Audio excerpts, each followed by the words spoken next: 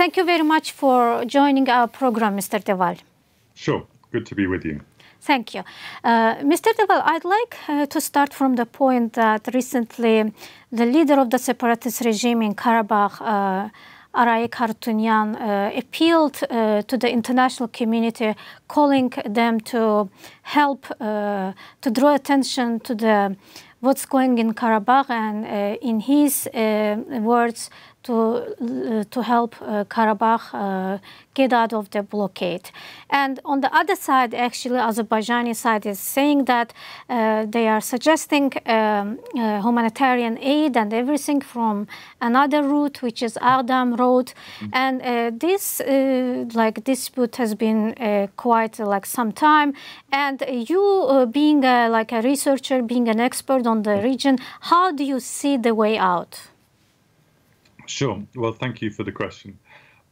Yes, indeed. Obviously, first of all, I think we should start with the fact that ordinary people in Karabakh, for sure, are suffering. There is, I'm told, very little food in the shops, almost no fresh food. There is shortages of petrol and diesel.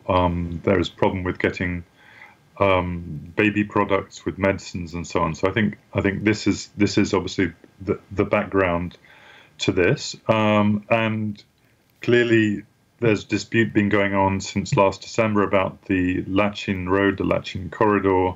First of all, blocked by the Azerbaijani environmentalists, clearly with government support, and then more recently the establishment of the checkpoint, and then. So this obviously goes all the way back to December, and then I think only recently it was in July we had this idea of opening a route via Agdam as well, and then we continue to have international appeals which say basically that the Lachin Road needs to be open. So I guess if you ask my position, it is that.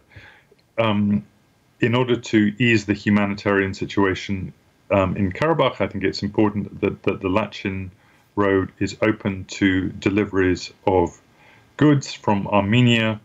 That clearly there can be some kind of checks to check that they're not taking anything illegal, like weapons and so on. The idea of the road open to Agdam is, I think. Is a later option. It's for later. That requires preparation, organization.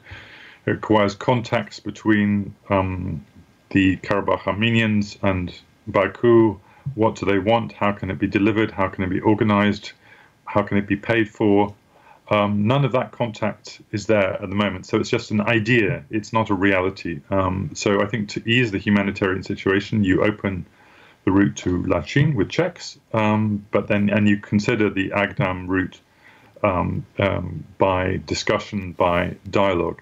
This, I think this is the general international opinion. If you look at the statements from European Union, United States, United Nations, and so on, I don't think there's anything controversial about this view. Azerbaijan has an experience with international community, and Azerbaijani officials usually state that they waited for all these negotiations for 30 years and nothing actually happened, and that's why they had to kind of use military forces. And in this regard, do you think it's constructive from the separatist regime side? Are they quite realistic? Is it constructive from their side not to take humanitarian aid goods from Agdam route? Well, I mean, we're talking about a conflict which is obviously, 35 years old. If we go back to 1988, and for most of that time, all contact, all routes with Azerbaijan have been blocked. There are 2 wars with Azerbaijan, so I think it's not realistic to expect that the fear is lifted instantly. You need time for that. You need dialogue. So I think from the point of view of the Karabakh Armenians, there's a lot of fear about what Azerbaijan is offering because of the two wars. Clearly, Azerbaijan, also insists that this region is part of Azerbaijan, and I think the whole world now recognizes the territorial integrity of Azerbaijan includes Karabakh. So the question then is, on what terms does this happen, this integration of Karabakh into Azerbaijan? And I think the best way is obviously through some kind of dialogue. You need time, you need dialogue. And clearly, Azerbaijan also has security concerns that it doesn't want weapons and soldiers to go from between Armenia and Karabakh. But I think that issue can be solved by some kind of checks at the border between Armenia and Lachin. So I think all of these problems can be solved, but the trouble is you need time, you need trust, and you need dialogue, and we're not getting any of those things at the moment. This is, I think, why we have this crisis. And Mr. De Waal, you mentioned the security issue and the fear. However, doesn't it create more fear for the civilians in Karabakh, challenging Azerbaijan, the country which has much bigger army than Karabakh itself? Isn't it a fear, in fact? Yeah, I mean, clearly we know that the big military superiority of Azerbaijan from the 2020 war. They control Shusha, they control Hadrut, they control Lachin. So clearly the Karabakh Armenians are in a very weak position. And clearly, they are still, I think, living a dream which died in 2020, that they could be separate from Azerbaijan. That dream, I think, died in 2020. So the question, but talking as an outsider, I think, we can try to avoid new conflict. There are clearly several thousand men still in Karabakh, mostly belonging to what they call the self-defense army. They still have weapons. They still would be prepared to fight. So I think the question is how to settle this dispute between the Karabakh and Baku peacefully, so that it doesn't come to a new fight, so that you need some kind of demobilization of these armed men in Karabakh. This is a conflict like many we see all around the world, from Cyprus to Kashmir to Bosnia to Kosovo to Abkhazia. We see all of these conflicts. I think a solution is possible, but I think you need some kind of strong international facilitation, and you need time to do this. I think a peaceful solution is possible here, but clearly there's also a risk of a new conflict as well. You said demilitarization, demilitarize the region, but however, Azerbaijan is claiming that actually the existing of Lachin corridor open actually leads to the militarization of the region. So in this case, do you think leaving Lachin, because it has been open since end of 2020 and until the beginning of 2022, and it was open for about 2 years, and Azerbaijan says that when it is open, actually some weapons are brought to Karabakh. In this case, maybe, do you think it's still the option to leave the Lachin corridor open? Well, I mean, first of all, obviously the November 2020 trilateral agreement said that this was the responsibility of the Russian peacekeepers to be in control of the Lachin corridor, the Lachin road.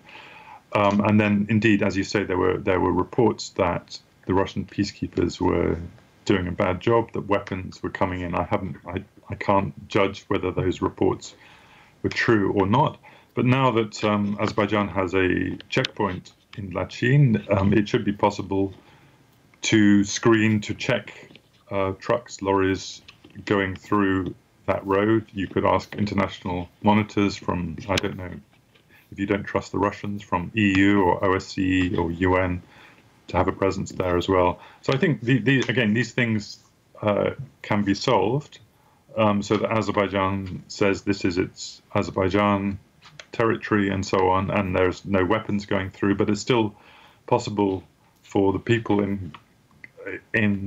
still living in Karabakh to get supplies from Armenia and to visit their families and to go back and forth. I think this is all possible, but you just need to negotiate. And I mean, I would add that I think the paradox of this situation is that on the other issues, on the border, on the road to Nakhchivan, on the recognition agreement, I think it seems that the positions are quite close, the negotiations are quite good.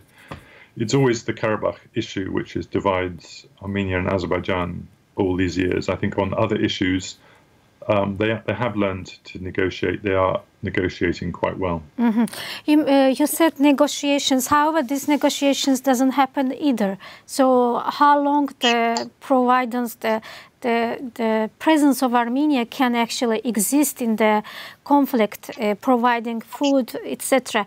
Because these negotiations between Baku and Khankendi does not actually happen.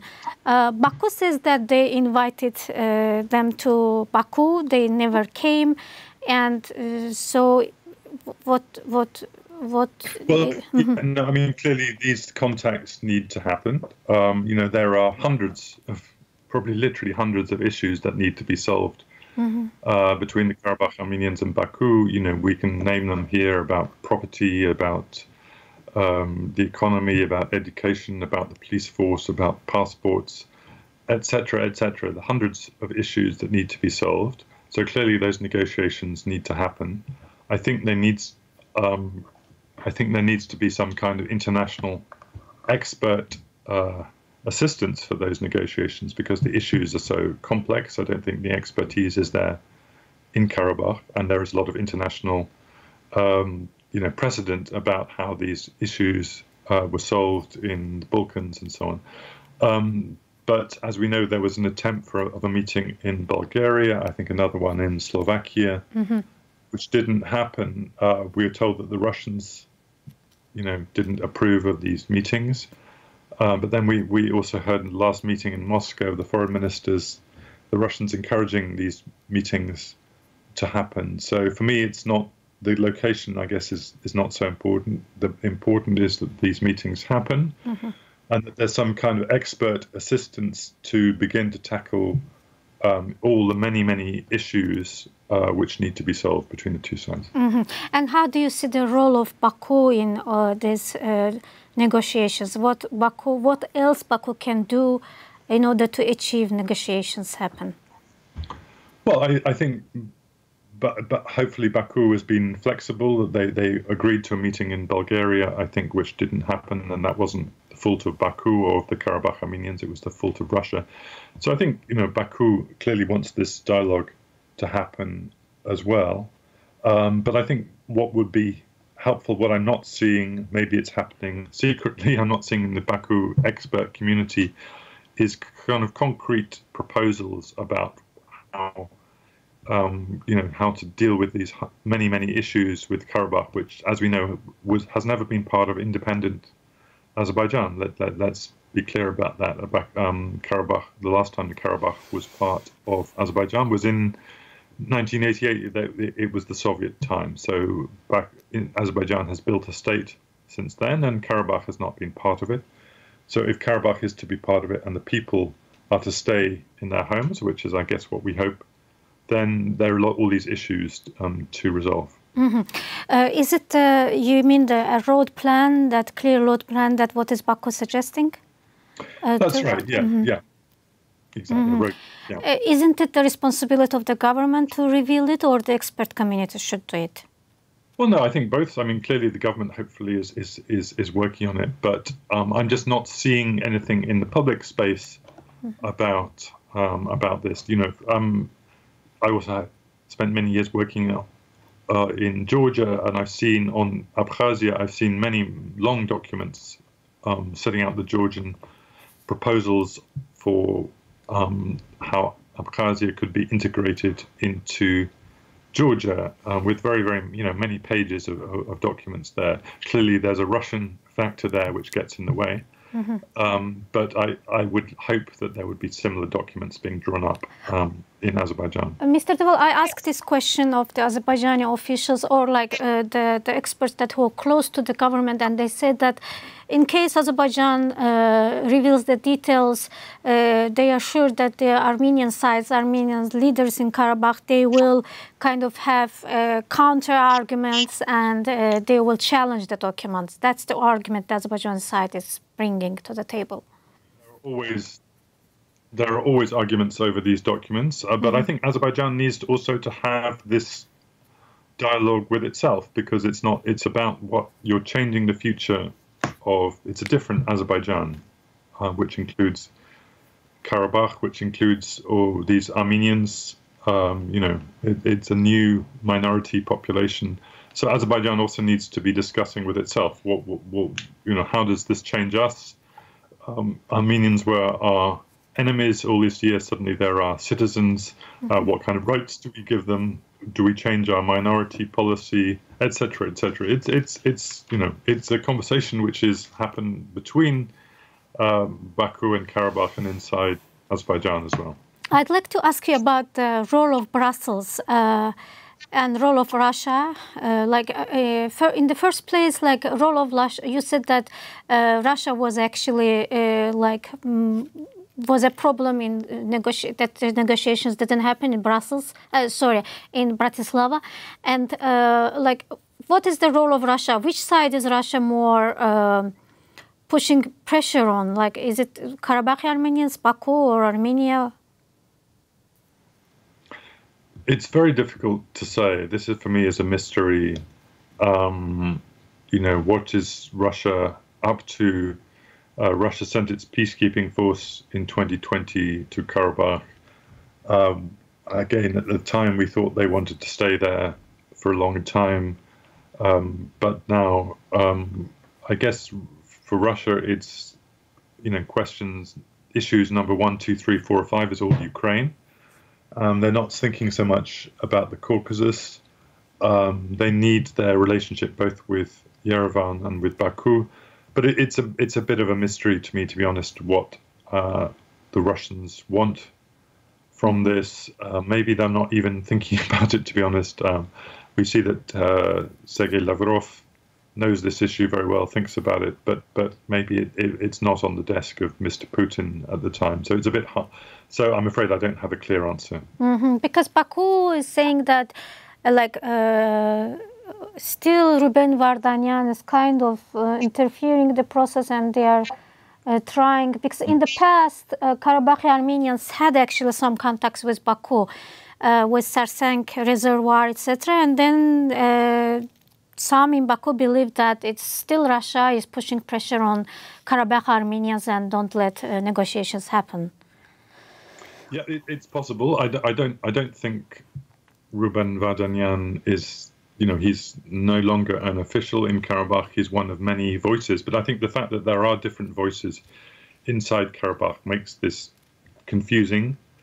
You've got Mr. Harutyunyan, you've got Ruben Vardanyan, you've got Samvel Babayan, you've got all these different figures, all of whom had different ideas and different agendas. And that's not good, obviously, for the ordinary people there. They need some leadership, they need a clear voice, it's not a good situation, I agree. And I talked to some experts from Azerbaijan today, and one of them told me that actually the ruling elite in Karabakh is kind of using the population for their political purposes. Do you agree with this? What do you think about this? Well, I think it's hard to generalize. I think some of them clearly want to serve the people, and it's a small number of people there. It's not, I think we can agree, it's less than 120,000, less than 100,000 probably. But clearly there are some rather dubious figures there. I would put Samvel Babayan in that category. I think he's had, spent time in prison. And there are some people like Mr. Vardanyan who, came from Russia. Many questions about him, but I think there are people there who genuinely want to serve their people, but they've lived in isolation for all these years. They had very little contact with the outside world. They believed in this project of Artsakh, independence for Artsakh. So this is a dream which it's very hard for them to give up. And so it's a period in which they have to consider their future in a completely different way, which is very difficult for them. Mm-hmm. But people there, they have internet and they can reach other resources as well.